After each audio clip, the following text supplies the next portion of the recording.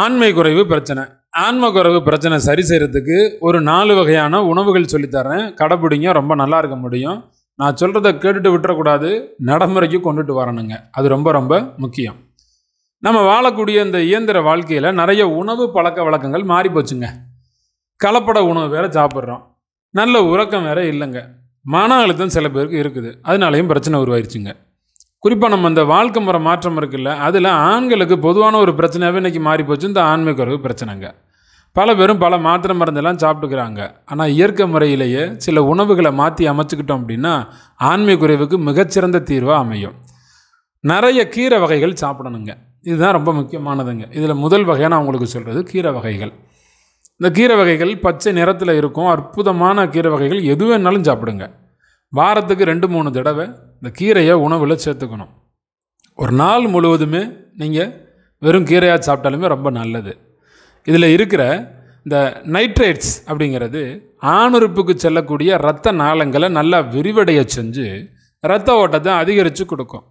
இரத்த ஓட்டம் அதிகரித்தா ஆன்ம குறைவு உருவாகக்கூடிய இந்த பிரச்சனை இருக்குல்ல, அது எல்லாமே மாறி போயிடும். ஆண்மை குறைவு உருவாகும் அப்படிங்கிற நிலைமையில் யாரெல்லாம் இருக்கிறீங்களோ அவங்களுக்கு உடம்பு ரொம்ப பிரமாதமாக மாறும் இந்த பச்சை நிறத்தில் இருக்கக்கூடிய கீரை வகைகளை சாப்பிடும் பொழுது. அதில் பீட்ரூட்டும் சேர்த்துக்கிட்டிங்கன்னா ரொம்ப மேன்மையாக இருக்கும். ஏன்னா ரத்தம் பலப்படும். பீட்ரூட்டு உணவை அரைச்சி தேங்காய் பால் கலந்து அப்படியே பச்சையாக சாப்பிட முடியும். சமைத்து சாப்பிடணும் அப்படின்னு நினைக்கக்கூடிய நபர்கள் கொஞ்சம் இயற்கை உணவுக்கு மாறணும்னு நினைங்க. சமைத்ததும் இயற்கை உணவும் மாறி மாறி எடுத்திங்கன்னாவே ரொம்ப நல்லாயிருக்கும்.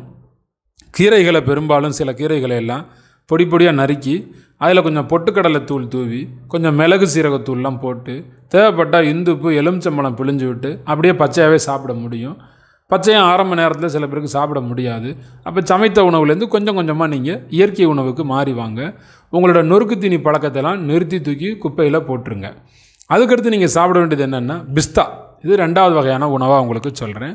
பிஸ்தாவில் நிறைய நமக்கு இரத்த நாளங்களை செயல்பட வைக்கக்கூடிய சக்திகள் அதில் இருக்குது. புரோட்டீன், ஆர்கினைன் இதெல்லாமே நமக்கு நன்மைகளை செய்யும்.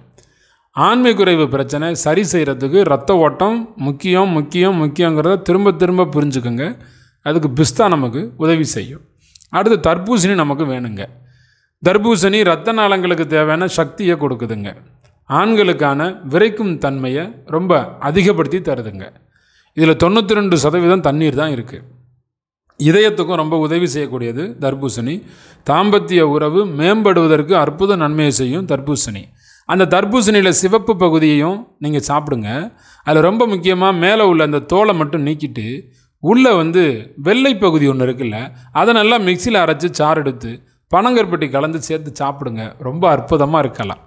அடுத்து தக்காளி, 4வதாக ஒரு உணவு நான் உங்களுக்கு சொல்கிறேன். தக்காளியில் இருக்கக்கூடிய மொத்த சக்திகளும் நமக்கு நன்மை செய்யும். ரொம்ப முக்கியமாக அது ஆன்டி ஆக்சிடெண்ட்டாக செயல்படும். நமக்கு அந்த தக்காளி நமக்கு ஆண்மை நிலைமை முன்னேறணும் அப்படின்னு யார் ஒருவர் மனசில் முடிவு செய்கிறீங்களோ அவங்களுக்கு சிறந்த உதவி செய்யக்கூடிய இந்த உணவு முறைகளை ரெகுலராக ஃபாலோ பண்ணணும். ப்ராஸ்டேட் நாளம் இருக்குல்ல, அது எல்லாமே பிரச்சனைகளோடு இருக்குது. சில பேருக்கு அந்த பிரச்சனைகள் தீரணும்னா தக்காளி சாறு நமக்கு தேவை. இதை நடைமுறைக்கு கொண்டு வாங்க. நல்லா இருங்க. தினசரி உணவுகளை சேர்த்துக்குங்க. இரவு உணவை நிறுத்துங்க. செவ்வாழைப்பழம் சாப்பிடுங்க. காலை நேரங்கள் பழ உணவுகளை மாற்றுங்க. சமைச்சதுலேருந்து விடுதலை ஆக முடியலைன்னா கொஞ்சம் சைவ உணவுகளாக இருங்க. நிம்மதியாக தூங்குங்க. நல்லதை பேசுங்க, நல்லதை நினைங்க, நல்லா இருங்க. ஆண்மை சக்தி அப்படிங்கிறது உங்களோட இணையர் மனைவியின் மீது உங்களுக்கு ஒரு ஈர்ப்புத்தன்மை இருந்தால் மட்டும்தான் சக்தி மேலோங்கும். உங்களோட காம சிந்தனை இருந்தால் மட்டும்தான் சக்தி மேலோங்கும். இது 2லேயும் பிரச்சனை இருந்துச்சுன்னா உங்களுக்கு ஆண்மை குறைவு பிரச்சனை இருக்கத்தான் செய்யும். உணவில் எந்த அளவுக்கு நம்ம மாற்றத்தை கொண்டு வர்றோமோ அதே அளவுக்கு உணர்வுலையும் மாற்றத்தை கொண்டு வரணும்னு புரிஞ்சுக்கிட்டு சிறப்பாக செயல்பட ஆரம்பிங்க. நல்லா இருப்பீங்க. நேரடி பயிற்சிகள் நன்மையோடு நடக்குது. கலந்துக்கங்க. குடும்பத்தோடு வாங்க. நல்லா இருக்கணும் நீங்கள்.